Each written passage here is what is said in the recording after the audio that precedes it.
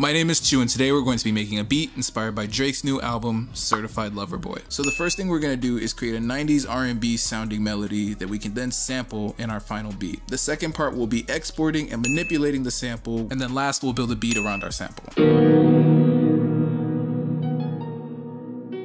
I really like using the greasy sub bass preset from the Sonic Haiku Bank in Sakura.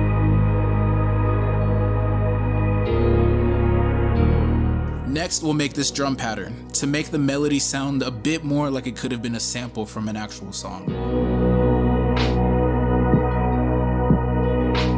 Now we can just go ahead and structure out the sample and then export it. I went back to our sample and added a gross beat preset on top of it. So yeah, that's basically it.